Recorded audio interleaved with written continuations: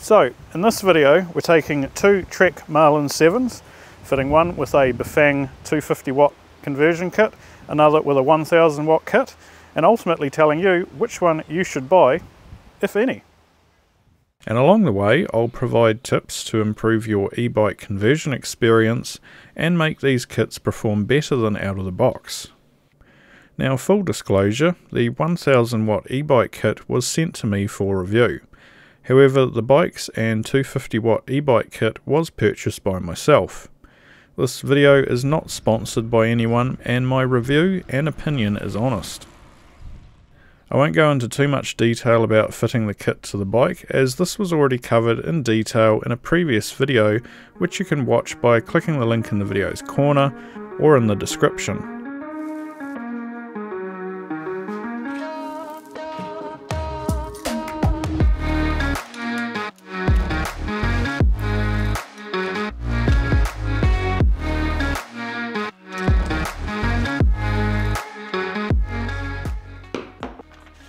Because of the frame geometry of the Trek Marlin 7, motor spacers and an offset chainring is required in order to make the conversion kits function correctly.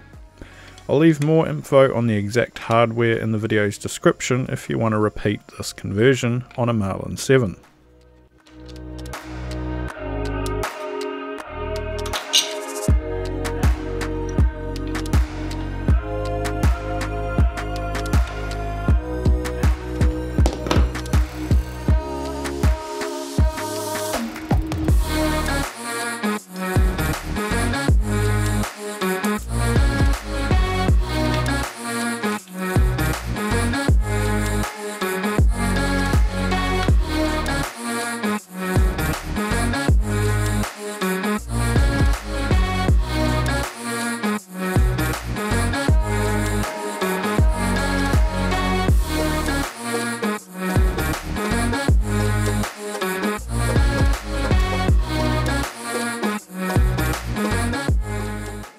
Fitting the kit to each bike took me about 3 to 4 hours.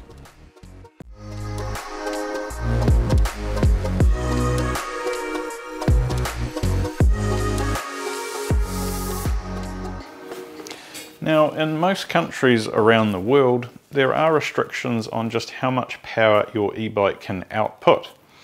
Here in New Zealand, that number is 300 watts on public roads. So that I do not break any laws, I'll be using my laptop and a Bafang USB programming cable to program the motor to a maximum of 300 watts power output.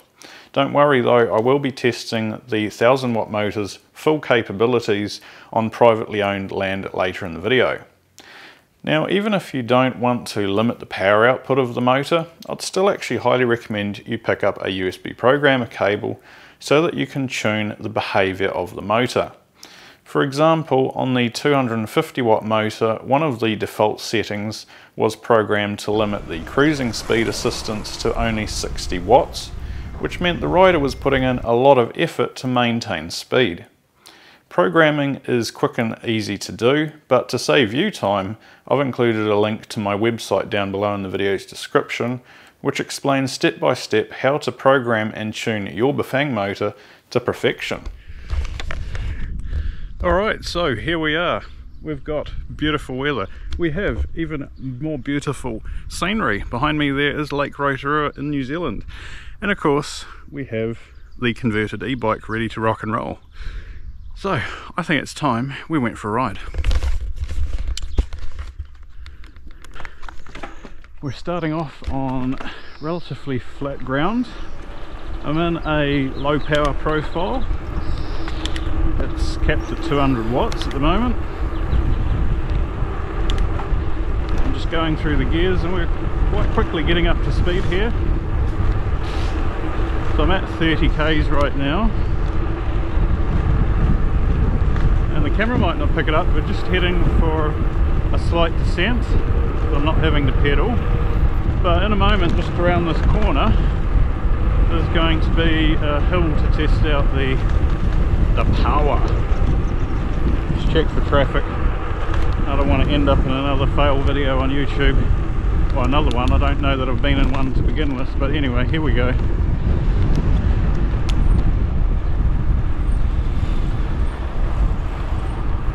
putting in what I'd call moderate effort. Not been lazy doing nothing, but I'm not trying to hoof it all the same. I'm managing about 16 k's an hour. It feels good. This profile is a good balance between not doing all the work for you, but taking out the, you know, the real hard work coming up a hill. It's when your legs turn to jelly. Not with this kit. I mean, you can set it up so your legs turn to jelly on hill climbs, but you don't have to if you don't want to. Oh, car coming, let's stop. Hello car, don't squash me. Thank you. Okay. Alright. This is good. How would I describe it? Well, I'm glad you asked that question.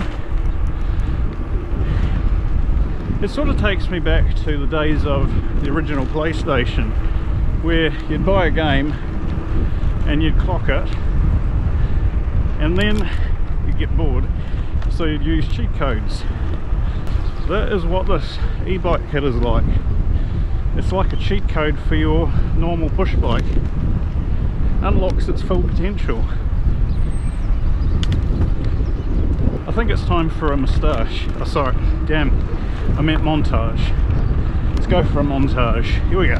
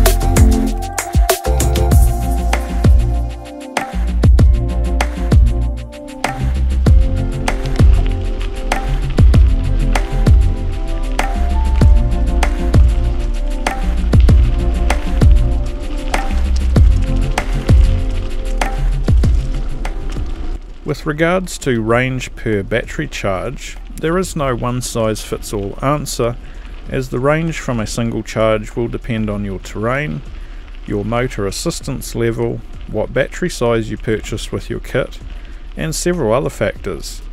But as a general rule of thumb, cruising at around 30 km per hour, the power consumption was around 150 watts with minimal effort by myself. The 52 volt 21 amp hour battery pack on this bike is 1092 watt hours. Doing the math, this equals 7 hours of riding, or just over 200 kilometers. However, in the real world there are hills, stopping and starting at intersections, and so on. So taking this into account, in my experience the actual range is closer to around 100 kilometers per charge. There are many different size battery packs available, so I'd recommend buying a battery pack that will have at least 30% charge remaining after your commute, as this will extend your battery's lifespan. And this brings us to my top 3 tips for a better riding experience. After about 10 kilometers worth of riding, the motor fasteners can require retorquing after jiggling around during a ride. You can also use Loctite to make sure the motor nut does not back off during a ride. Buy a shift sensor. A shift sensor is a must-have in my opinion, as it protects your drivetrain whenever you shift gears by limiting the motor's power momentarily while the gears change. Program the motor. As I've already mentioned, programming the motor controller to give you just the right amount of assistance according to your needs makes for a much more enjoyable riding experience. So which motor kit would I recommend? Well, to be honest, I'm happy with both kits and I don't think you could go wrong with either. Really it comes down to what your individual needs are in an e-bike. The 250 watt motor is much lighter than the 1000 watt counterpart. Couple that with a smaller battery and the 250 watt motor kit gives you a relatively light and nimble bike.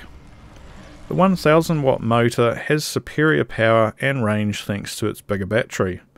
If you're an adventurer who wants long range and plenty of power for effortless hill climbing, then you'll love the 1000 watt motor kit.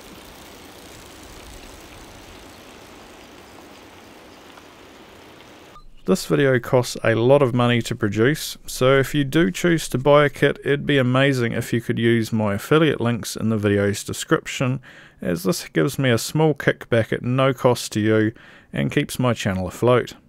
Thank you very much for watching, and I will see you in the next video.